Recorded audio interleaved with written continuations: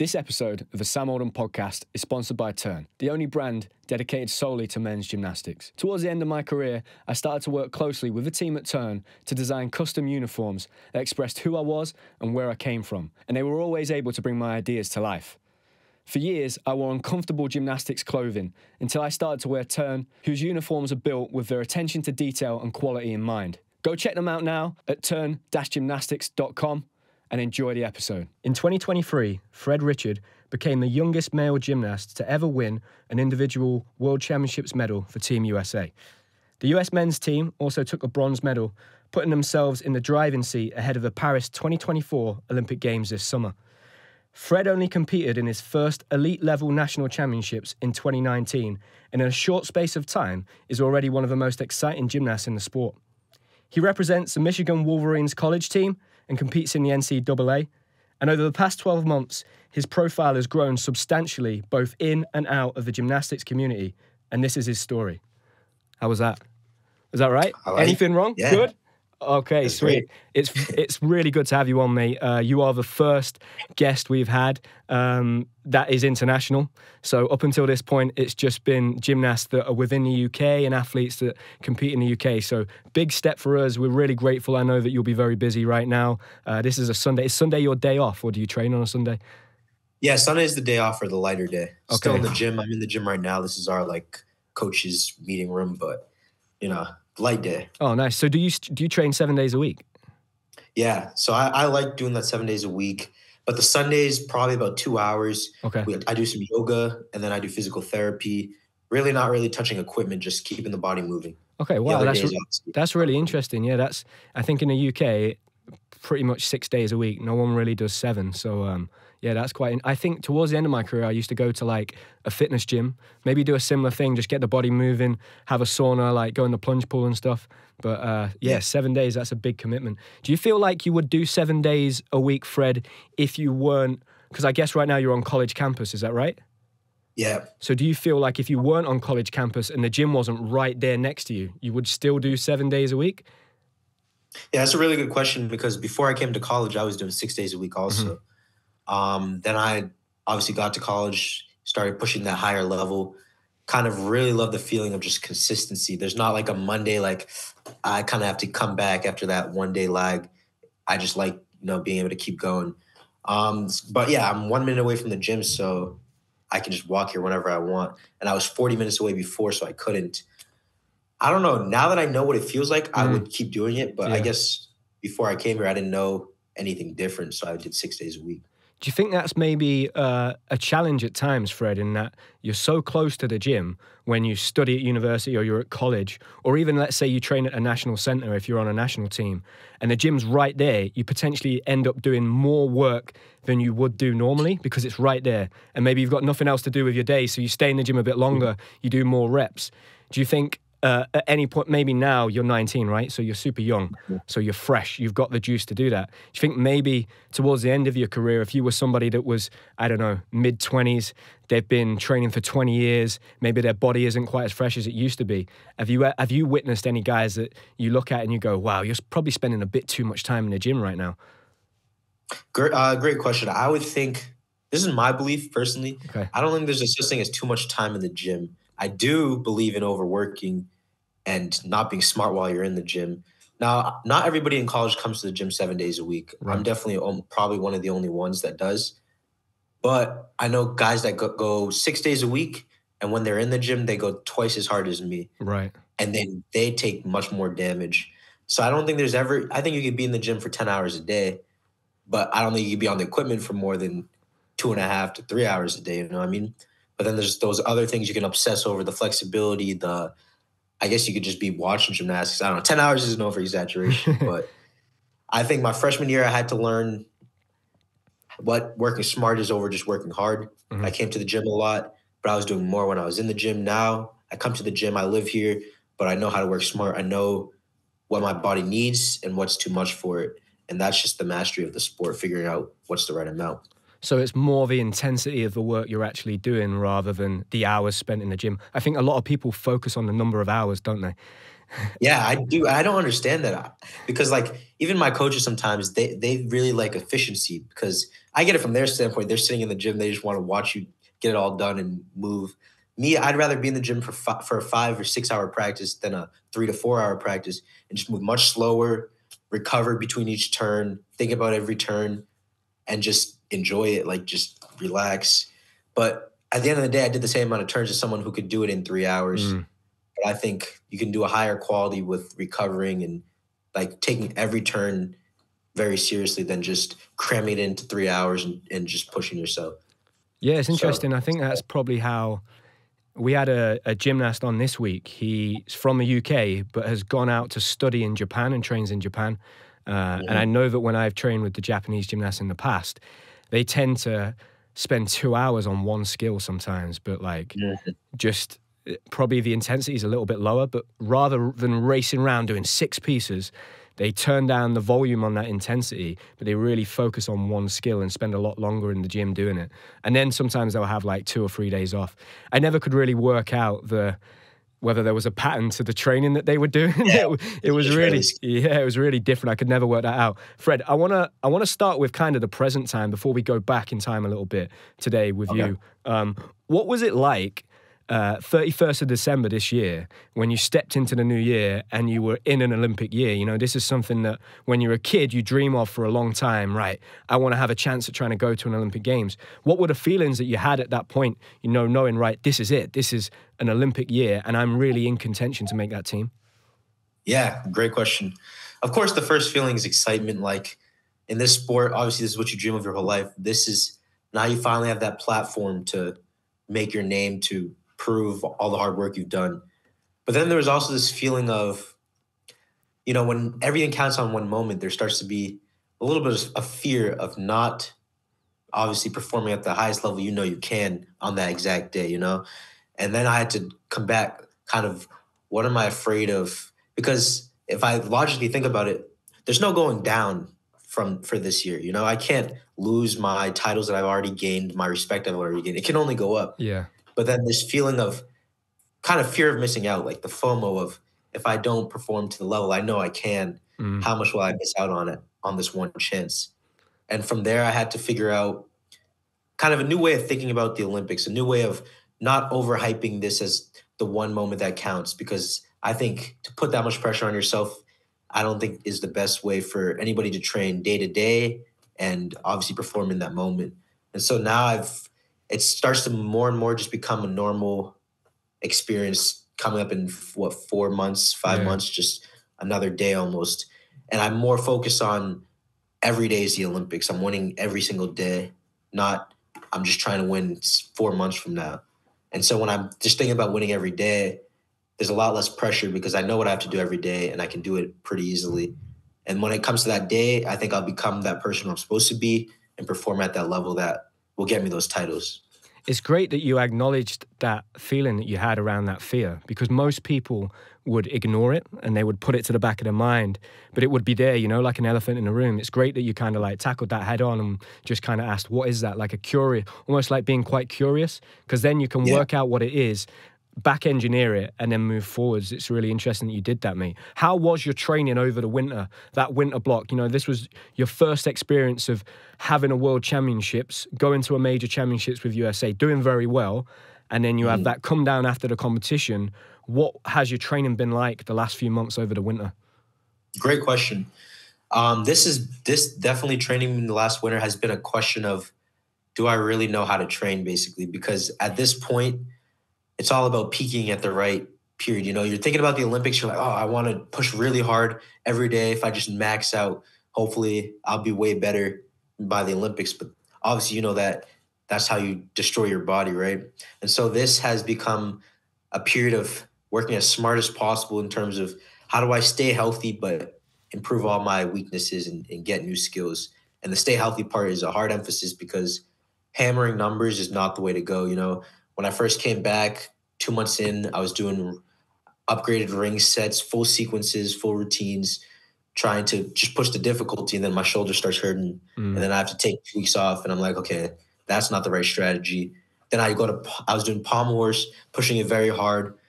I scored like a 13.6 in the all-around on Pommel Horse, and I know I could score much better. I started pushing the endurance, hundreds and hundreds of circles a day.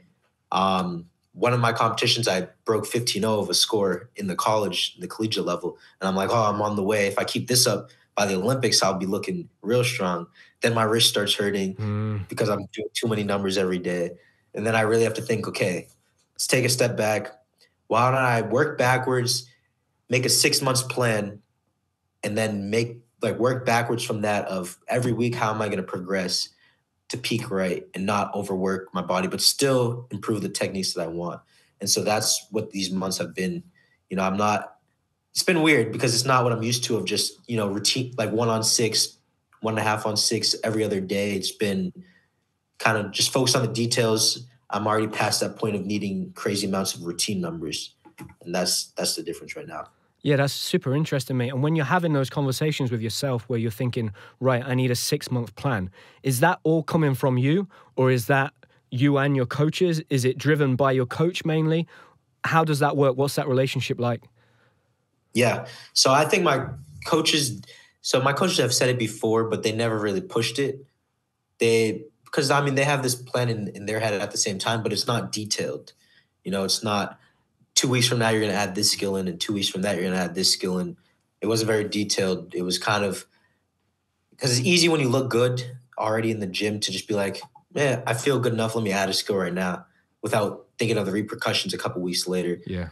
And I know when I was younger, growing up with my junior coach, we would always make probably a 2-month plan out from a big international competition. Never 6 months out, but 2 months. And so I kind of just combined what I used in the past with where I am now and then talk to my coaches, and they thought it was a great idea and worked with them to come up with a smart plan.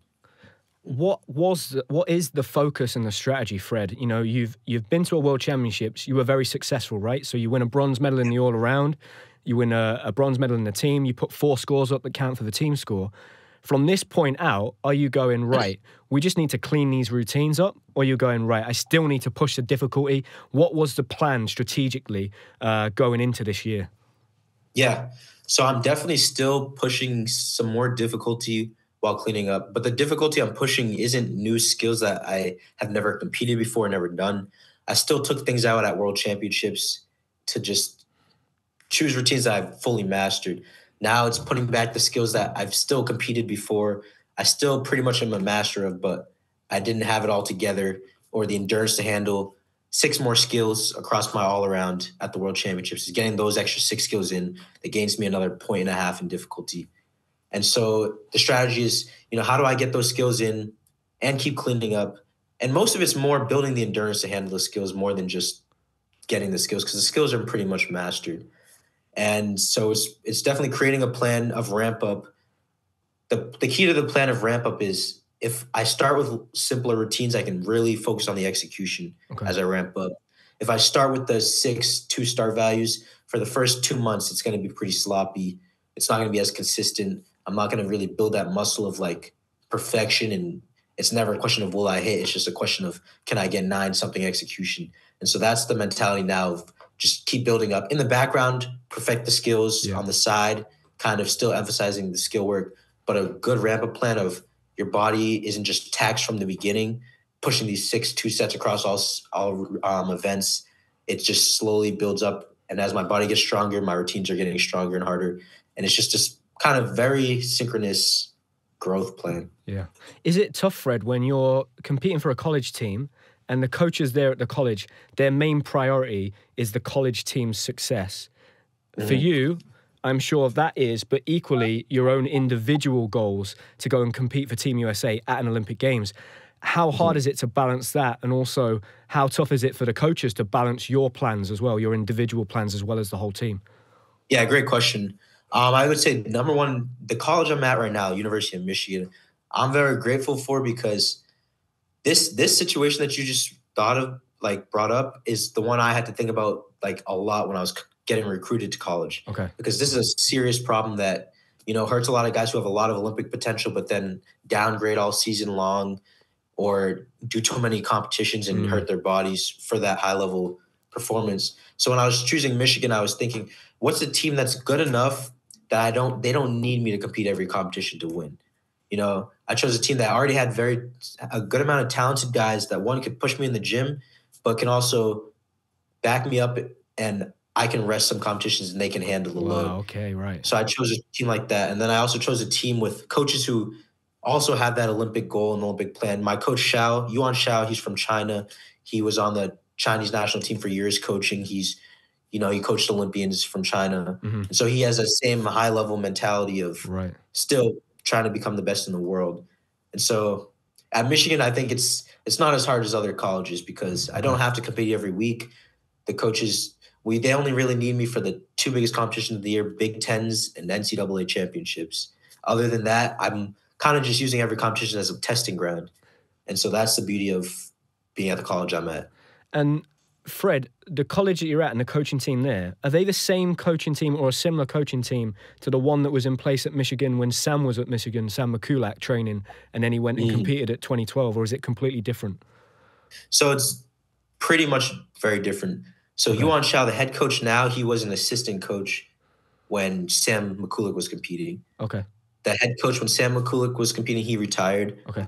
And then we have a new assistant coach. So the college team has had that experience of having someone that at 19 went on to have a lot of success very early on. So do you feel like in a way that helps as well? Because there's already almost like a pathway that somebody else has been down quite recently.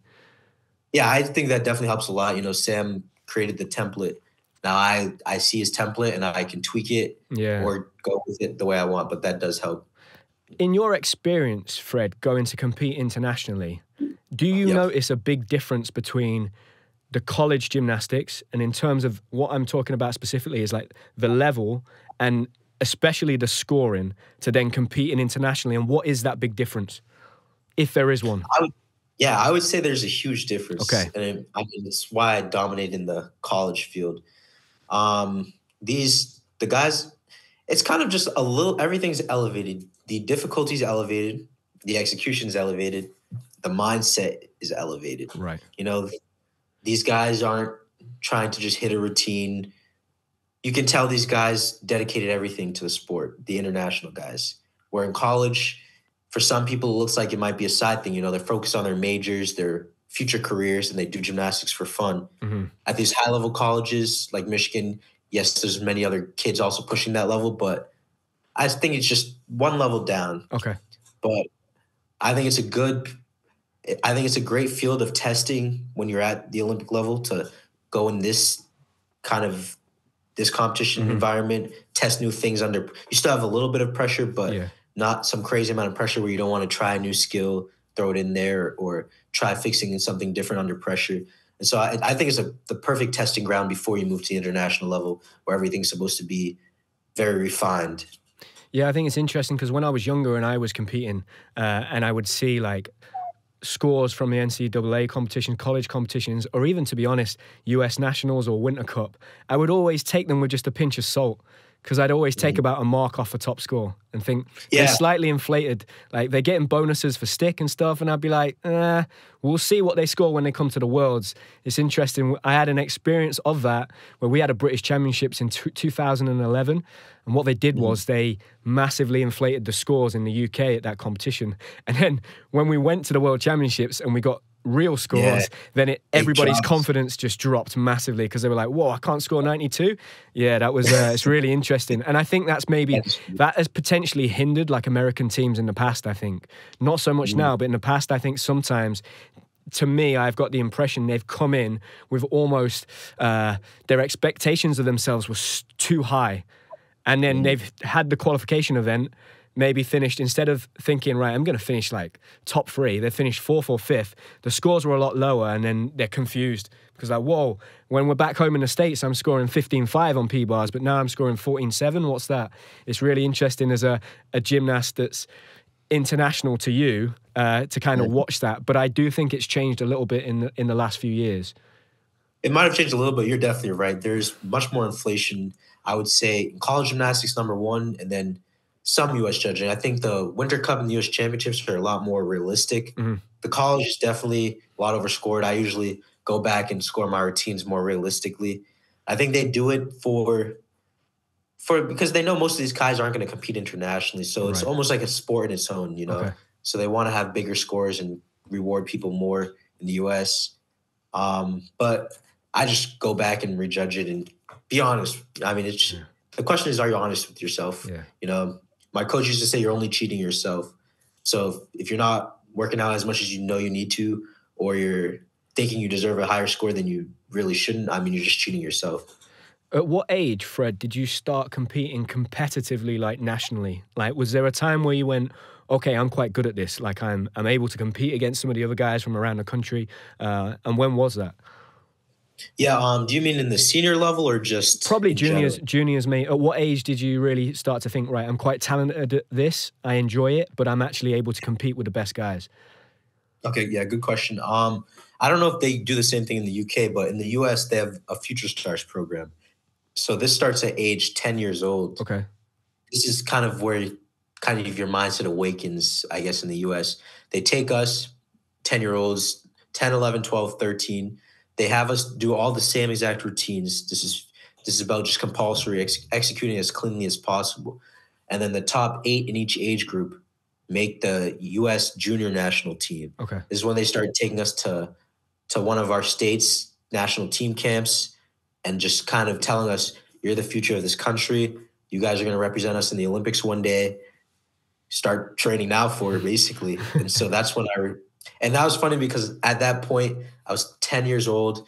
When I went to that competition, I competed and I was standing on the 9th place afterwards. And eight people make that U.S. national team. And I was like about to cry. I remember trying to just hold back tears the whole time. And then when they announced who made the team, they said there's a tie for 8th place. And so I was standing on the 9th place spot, but I tied for 8th place. Oh, wow. And that was, yeah, that probably changed my whole career if I think about it, because that's the cutoff between going to these national team camps, working with the best kids in the country, and seeing the Olympians there in the same training facility versus just being back at your home gym without that extra push. And so from 10 years old, I was very competitive. I didn't want to stay at 8th place. Every year from then, I just climbed it 6th place, 4th place, 3rd place, and then now one of the best.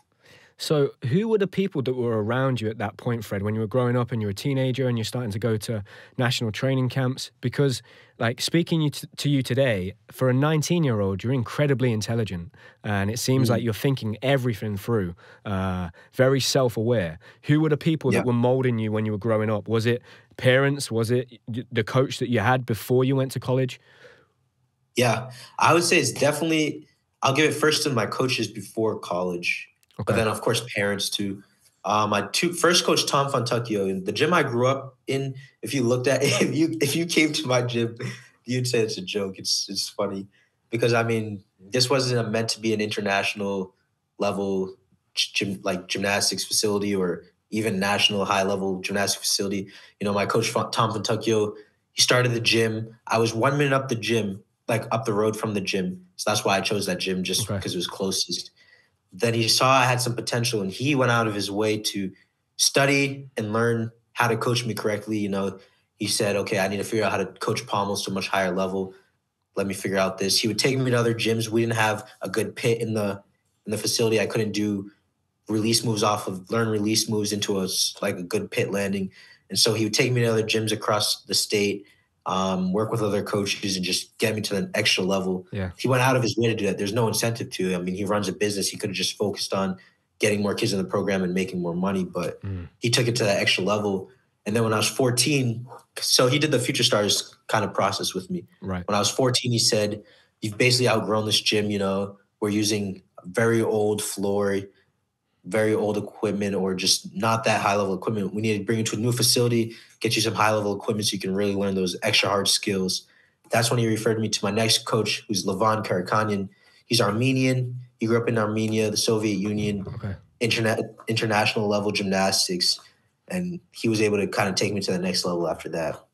That's really cool, mate. And it's great that that first coach of yours as well was able to go, right, you've outgrown me and what I'm capable of, because you will have experienced this yourself. A lot of people in the world of gymnastics have got big egos, right, when it comes to coaching. So to have been able to say to you, look, Fred, I don't think there's much more that I can teach you. It's time for you to move on. That's an amazing thing to do for somebody.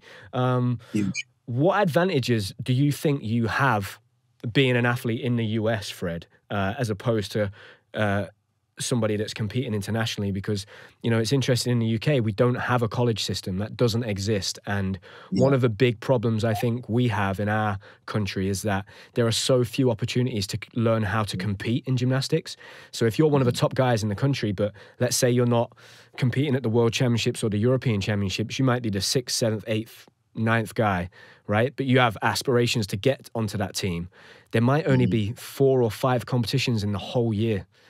And it's really hard, right, to learn how to compete. Like, what does that pressure feel like? What are nerves like? What's it like when my brain's telling me to, like, run away at every opportunity because I'm nervous?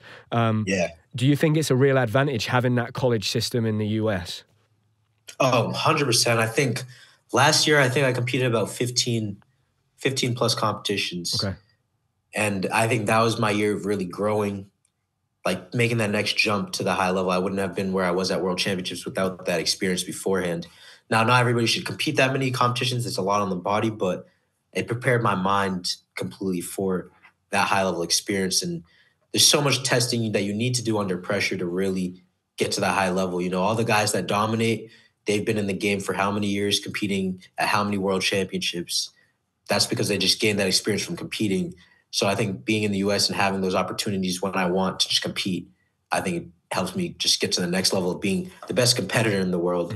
Because at the end of the day, the Olympic champion is not going to be the best gymnast of the world. It's going to be the best competitor of the world. That's really interesting. That's really interesting that you say that. And I guess you're right? Like, on the day, probably those top 4 or 5 guys could probably all beat each other. It's all about who can do it on the day under pressure. And it was interesting what you said earlier on in the podcast. You know, the stress of trying, if you really sit and think about it in your head, you're like, right, I might have to train 15 years to do 6 routines on the right day, which in total lasts for maybe 2.5 minutes, but I'll train 15 years for that moment. And I need to make sure that I'm fit and healthy to get on the team and then to be ready on the actual day of the Olympic Games. It's a lot of pressure, right, to be ready for that moment. So, yeah, that's super interesting. Tell me, Fred, a little bit about your experience at the World Championships last year. What was that like? And what were your aspirations going into that competition? And did you surprise yourself with the results that you had? Yeah, great question. I guess I'll start with aspirations going into the competition. I'm always the type to aim very high and prepare for those big goals. So I was trying to get on the podium, of course, and I knew it was very possible for the team and then for me personally and all around and events. And so I was just aiming as high as possible. I knew it was possible. I knew I put in the hard work that I could do it. Now, when it came to the team and preparing for the team competition, our team had only one person previously, Ewan Moldauer, who had competed at World Championships before. We're a very new, very young team. But we all came from the college atmosphere in the US. And I think that helped us a lot because we all came from college teams where we work day in and day out with our teams to build the strong team spirit that allows us to go out on the floor, trust every one of our routines, like have complete like unison in our teamwork. And I think we knew those team building strategies beforehand, those team meetings, not with coaches, but with ourselves, of just getting everything out there and talking it out and, you know, sending videos to each other before the competition and just getting as close as possible to really feel like, you know, we're 100% comfortable with each other on the floor. I think we knew those team building strategies and we used them beforehand. And so when we're at that team final, I mean, I don't even know how to explain it, but the feeling inside, the like complete confidence and trusting each other, knowing that we're just going to clutch up, I think it made it almost guaranteed that we were going to get on the podium. Yeah, it's really interesting. When I was younger and I used to compete against American teams, I felt that they were a team of individuals, and that held them back a lot in team competitions. So a lot of the time you'd have like 5 all-stars. Like individually they were incredible, but they were almost putting their individual goals ahead of the team, and that quite often they then went on to have mistakes. They still did have successes as well in that time, but now when I look at the American team and the team that you're part of, you guys look like you're a unit, and I think you're much more dangerous. If I'm looking at the GB team, I 3, 4, 5 years ago, I'd be like, I will beat them. Now I'm like, oh no, they're quite tough to beat now. As a team and a coaching team, like with the national team, I believe it's right that a few years ago, they changed the strategy to really focus on the scores. If that is correct, Fred, how do you think that has had a positive impact on now you guys being able to go out under pressure and hit routines all of the time? Not only hit routines, but to start doing quite large difficulty so that you're now competitive with Japan and China in terms of difficulty. Not everywhere, but you are competitive now. Yeah. So what they did a couple of years ago is in our country, in the U.S. Championships, the Winter Cup, they created this bonus system. Basically, they were trying to push it so if you wanted to try something, a hard skill, a G skill or F skill, but you fail, at these competitions where this is the only chance to make the U.S. national team, most people wouldn't want to risk it. But they created this bonus system in place where you had incentive to try the skill. If you've messed up, it almost negate the 1 point fall difference. Really? Wow. And there were some big bonuses. And if you hit the routine, you were getting almost a point in bonuses. So for instance, Asher Hong, if you know Asher Hong, he does a Risei Guang on vault, right? Now, the first year they had that bonus in place, his Risei Guang would get 1.6 in bonus. Wow. So he was starting from a 17.6 start value. Now, if he fell, it didn't matter. He still would score as high as everybody else. And so they had this incentive, at the biggest U.S. competitions in the country, doesn't matter if you mess up, they want to see the big difficulty because they know 4 years later when you start to master it and compete it easily, it's because, you were risking it back then.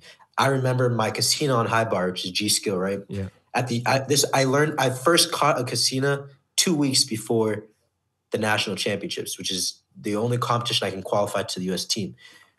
I definitely wouldn't have risked throwing a skill that I only caught 2 weeks before at that competition. But then with the bonus system in place, I gained, I think, 1.1 in start value from doing that skill added on. So I was like, okay, if I fall, my start value is the same. Yeah. If I hit it, I have a 1.1 start value increase. So then I threw it in there. I caught it both days, and I didn't compete at Casino again. Wow. And have they now reduced that bonus? Yeah. So what they did, they started that bonus the exact year of the last Olympics, the year after. And every year they reduced it more and more. And now this year there's 0 bonus. Wow, that's incredibly smart. Like who was behind that? Who was the person behind that? Yeah, it was definitely just the heads of our U.S. committee, Jason Woodnick, I think, yeah. But I think it was a very smart idea, especially because they're more looking for the juniors. For us, it was great. We have about 3 years to push and feel safe about it. But for the juniors coming up in the U.S., the ones that have 6 years, 7 years, they still have their bonuses in place.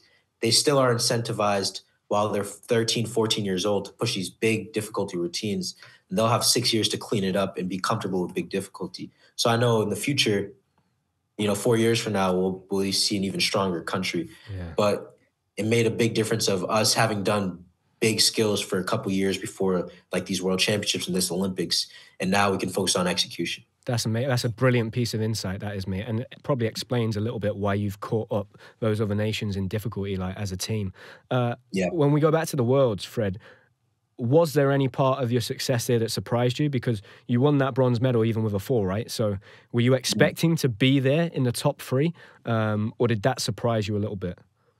So I knew I could get the top 3, and I knew I had to when I first walked into the competition, I knew I just have to do what I always do. I don't have to be special today.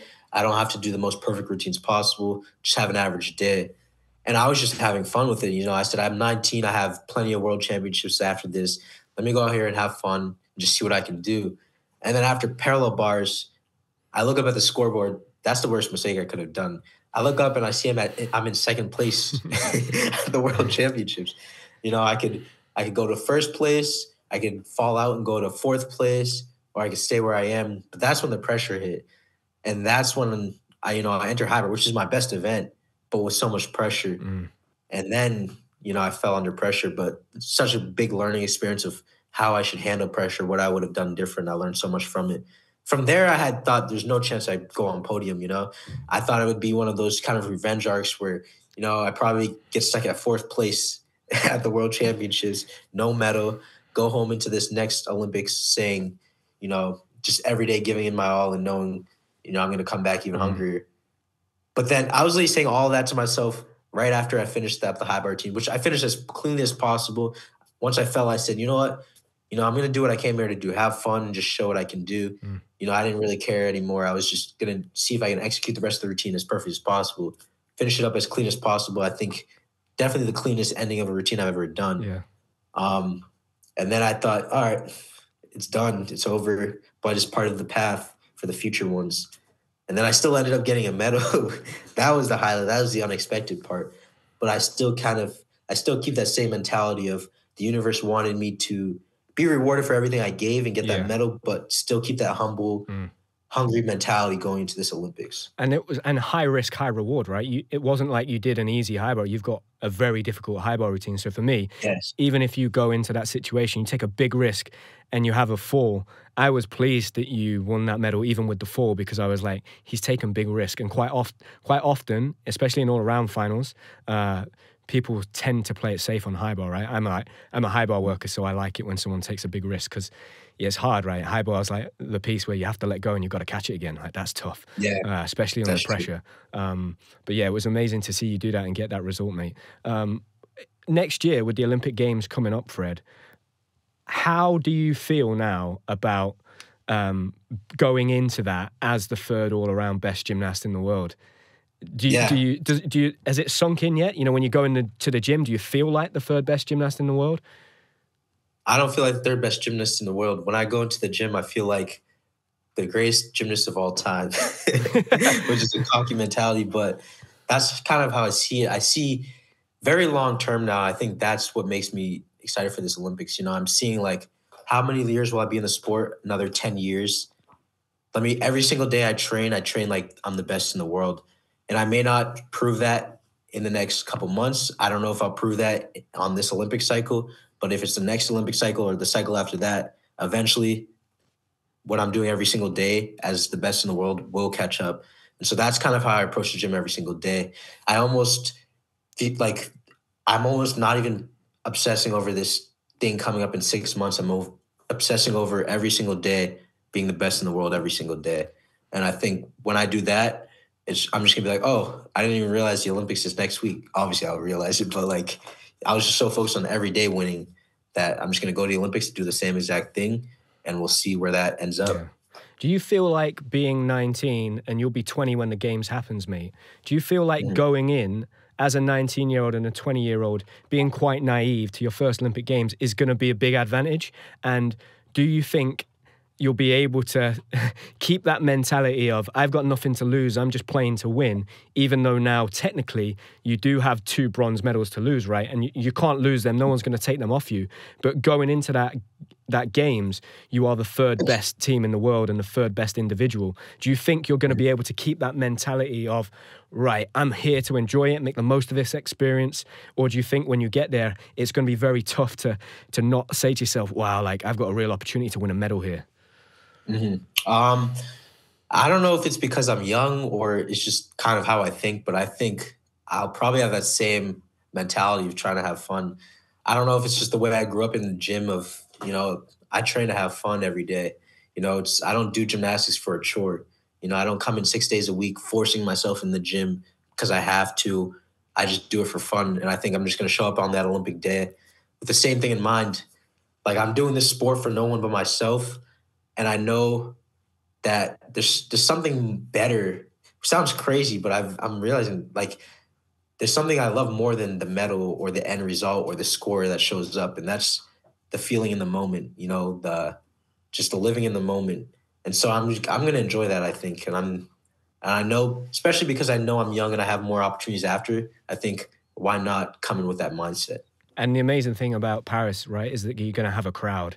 When I watched Tokyo, I just felt so sorry for all those gymnasts competing and athletes competing, because when you're a kid, you close your eyes and you dream of competing at the Olympic Games with a crowd, and everybody that I've spoke to that competed at that games and we've had on the podcast, they said it just wasn't the same. It wasn't the dream that was sold to them when they were a kid. So it's great that you're going to have that experience of competing with a full crowd in Paris. It's going to be incredible, mate. You've built a presence online, Fred.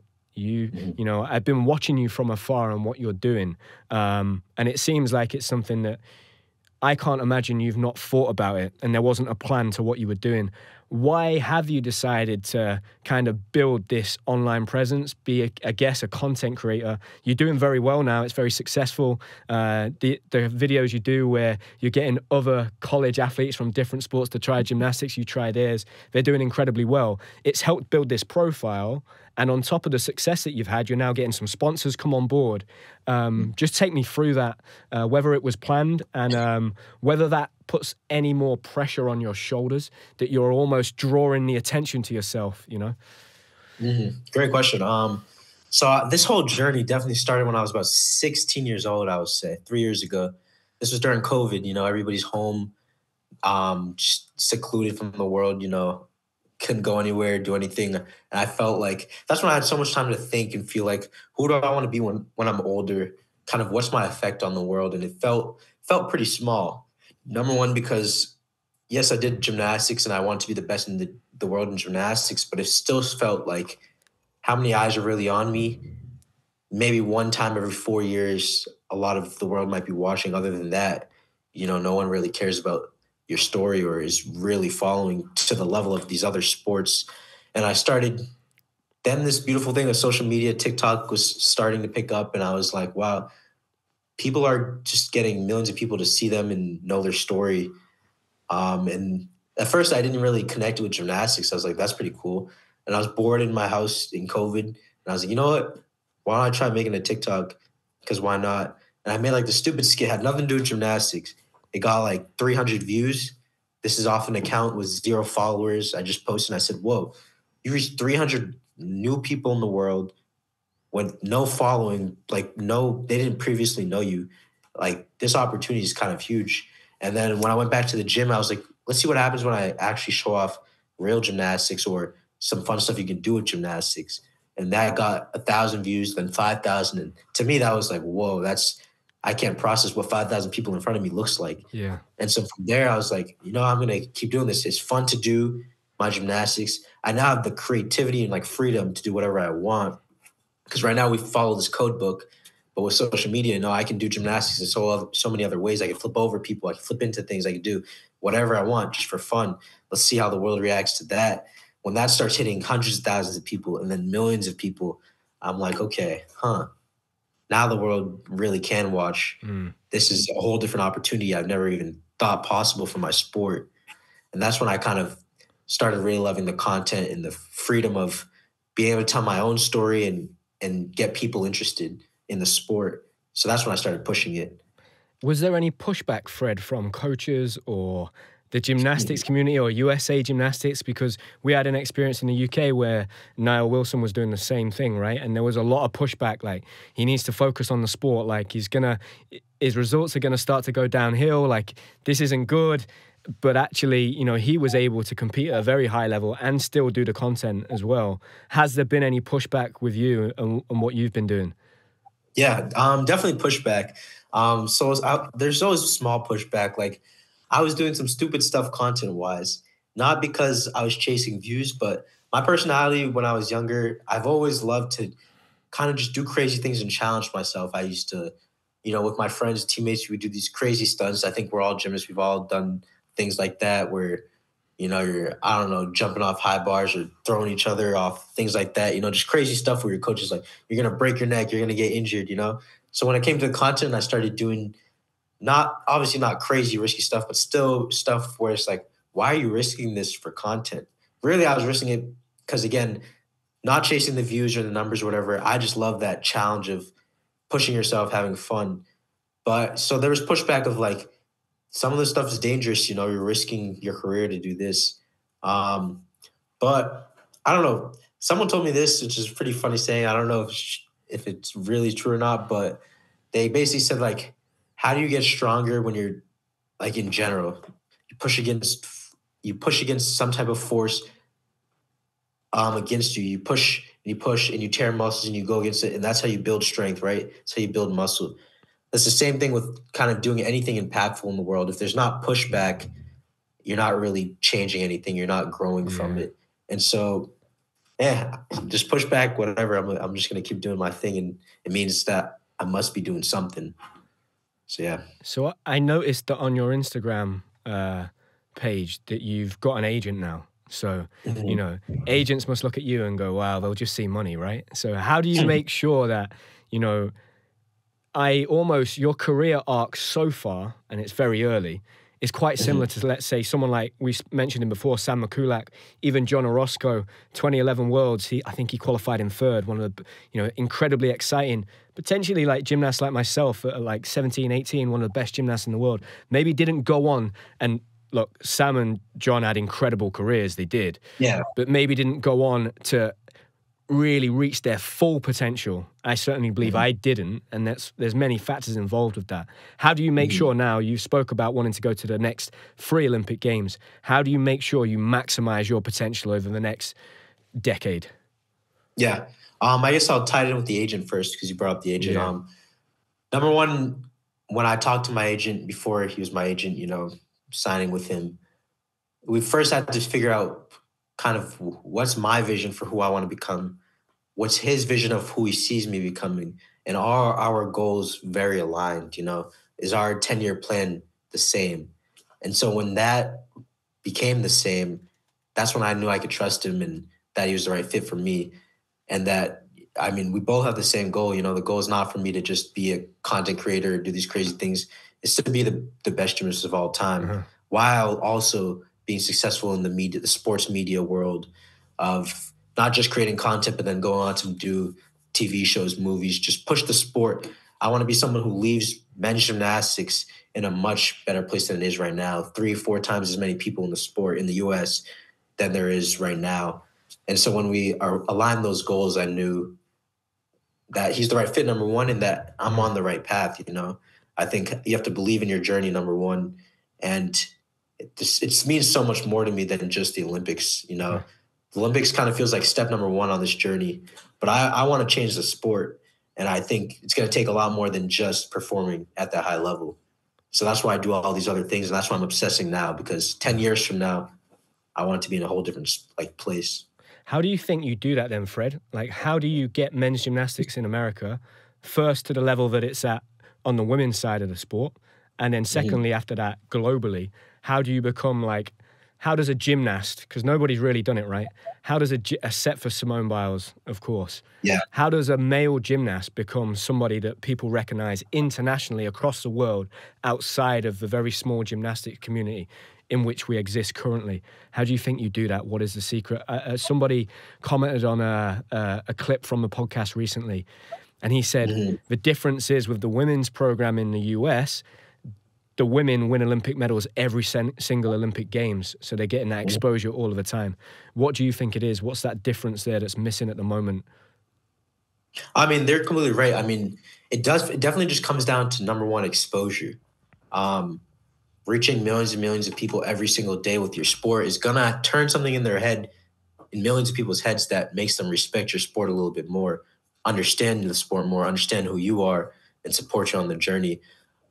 Winning medals, Olympic medals, obviously gold medals, is gonna definitely contribute to exposure. That's the goal of being at the highest level. But there's many other ways to do it. I mean, when I work with other athletes and I show my respect for a different sport like football by working with a football player, and his respect for my sport of gymnastics when he's learning flips and stuff, his audience of football players, kids who do football, people who love the sport of football, also see gymnastics on that same level and start to respect it. When I work with all different athletes across different sports and I bring people from their sport into our sport, just off pure respect of seeing us interact with each other's sports, respect each other's sports, it really, changes people's perspective of the sport.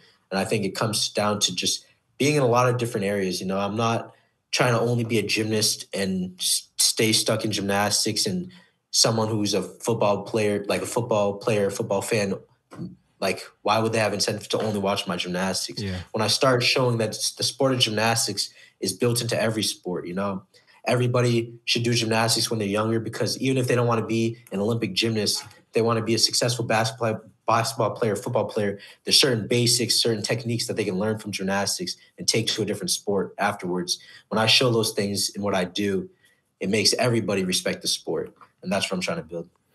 We had a clip from a podcast that went viral recently, Fred, where I basically argued that if you took the Olympic champion from every single sport and you got them to compete against each other, the gymnast would be able to do the fundamental basics in all of the other sports, but the other sports wouldn't be able to do the fundamentals in gymnastics. And there was a lot of angry people online that were very insecure about their own sports. But that's kind of what you're doing, right? You're comparing sports to each other, and it's amazing what you're doing and giving gymnastics a platform. And I agree with you, mate, that gymnastics is just one of the best base sports, right? You've got to use everything from the top of your head to your toes. It's just an incredible sport for kids to get into from an early age, and then go into other sports, right? Like it's an amazing thing to do. In these next 4 months now, Fred, how do you, as a team, first of all, you've got to make the team, right? Because that's one thing that I've noticed that you've done recently. You went on that a TV show in the US, and you're being very vocal about the fact that you think, I'm going to be in Olympic Games and I want to win an Olympic medal, which it's brave of you to do that. You're putting pressure on your shoulders already, right? Because you've still got to compete at those trials and earn the place first. But if you do that and you're on the team, you go to the Olympic Games, how do you guys hold off the British team? Because right now, for the last few years, it's been you and Great Britain going for that bronze medal, right? And then how do you also try and catch the two teams that are above you, so China and Japan? Do you do that by just focusing on the guys above you, or have you got your eyes on the British team as well? Yeah, so that's the beautiful thing about our sport of gymnastics. The British team, the Chinese team, the Japanese team, they have no effect on our gymnastics at all. This isn't a physical sport. There's no reason to think about any of these teams, honestly. I think we all know our path to being the best gymnast we can be in 4 months from now. And it's going to come down to us. It's not going to come down to how we affect Britain, how Britain affects us, or how we affect first place or second place. It comes down to how we perform at the highest level we can perform at. And so it's going to be optimizing, thinking about ourselves. And these other teams, these are forces that we can't control. And these are forces that should not control us or affect us. And so I think we as a country know that in our minds. And I think we're going to enter the Olympics thinking, what can we do and where are we? And how are we going to perform to the best of our abilities? And these other teams, if they beat us because they performed at their highest ability and they was better than us, then they deserve the win. But there's nothing we can do to affect each other, and we're just going to do our thing, basically. Tell me a little bit, Fred. We're getting close to the end of the conversation, but just tell me a little bit. Explain what it's like going up and putting your hand up to, let's say, do a pommel horse routine in a team final, when it's not just your dream in your hands. It's the 4 guys that are sat on the chairs watching you do that routine. How different is that pressure? So that's the interesting thing. So I was standing there at World Championships before I go, and a lot of pressure, hands are sweatier. I don't know, you could just feel the pressure for sure. And you want to, you see your teammates there and you really want to, represent them strongly. And your parents are in the crowd and your old coaches are in the crowd. Your whole country, you represent your whole country. And there's 2 ways you can look at it. You could look like all this pressure is riding on me to represent everybody. Or you can look at it as all of these people are here behind me, and their energy basically is going to help push my routine forward. And I'm doing this routine. It's like the team is doing this routine, not just me. And it kind of takes takes pressure off of you, and that power kind of feels bigger than you. And so when I go up there and I'm like, I'm not the only one doing this routine. The USA is doing this routine. My family, my old coaches, my teammates behind me are doing this routine. It gets a little easier. Then when you touch the pommels, before you go up, you still feel I don't know, you don't know what to expect, But when you touch those pommels, you realize, this feels the same, the same texture as the pommels I've touched the last thousands of days. And when you jump up, you realize my body feels physically exactly the same as all the other routines I've done. And when you start doing that routine and you realize I've done this so many other times, again, it kind of goes back to just all these forces that make it seem different than it is. But when you're really in it and you realize my body weighs the same, when I push down, it has the same effect as it always has. I can do every skill the way I've always been able to do it. You know, you don't need to do it crazy different. Yeah. It's just the same it always has. That's when you start competing smoothly. It seems to me, Fred, like you're a very competitive guy and you just enjoy it. You love competing. Are you disappointed that you're not going to have the opportunity to compete against the Russian team at the Olympic Games? You know, they're the reigning Olympic champions. And for whatever reasons that remain outside of your wheelhouse, it's all to do with politics and what's going on in the world right now. Just that purely as a competitor, are you disappointed that you don't get to compete against the Russian team? That's a great question. I thought a couple years ago, and honestly, I still do. I think as much as it's hard to say it because sports and politics, I don't think they should be mixed. I think, you know, at the end of the day, once we enter the sports world and we're on the field, I'm not really thinking about how my country feels about their country. I respect them as competitors, not anything that's happening in the background. So, you know, I used to think, and probably still do, I don't like to talk about politics much, but I don't know if these guys specifically deserve to not be able to compete because of what their country is doing. Yeah. So I think they should be on the floor. And yeah, from a purely like competitive standpoint of just getting to face everybody, the best in the world, getting to see how I match up, I would love to see them on the floor. But I understand the situation, and there'll be more to come, I think, in other competitions. And you can only compete against who you can compete against, right? It's whoever's there. Like it's not up to you. Fred, this has been an amazing conversation. Thank you very much, mate. Like I said, this is the first time we've had someone internationally that's competing at the moment. We're super excited to follow your progress over the next 3 or 4 months and see how you get on. I wish you all the best, mate. Just to finish up, please just give us, what are your hopes for the rest of this year? What are your goals and your plans?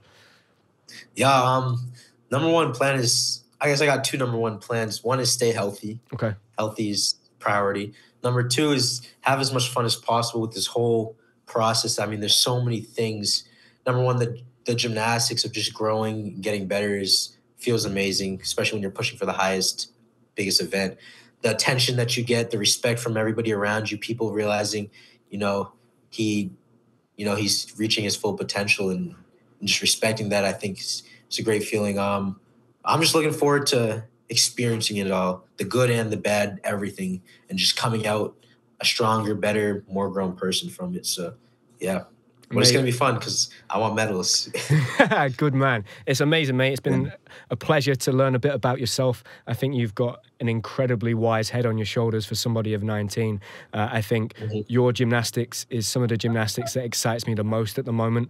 When I watch gymnastics, I don't watch it as much as I used to. I used to be like a proper gymnastics nerd and would study everything. Now, not so often, but I'll be looking out for your gymnastics because it's incredibly exciting. It's incredibly clean, and I think your gymnastics does really well internationally. So yeah, super excited. Wish you all the best, mate. And again, thank you. And hopefully our paths will cross in the future and we'll be able to do this face to face one day. Yeah. All right. Thank you. Really appreciate it.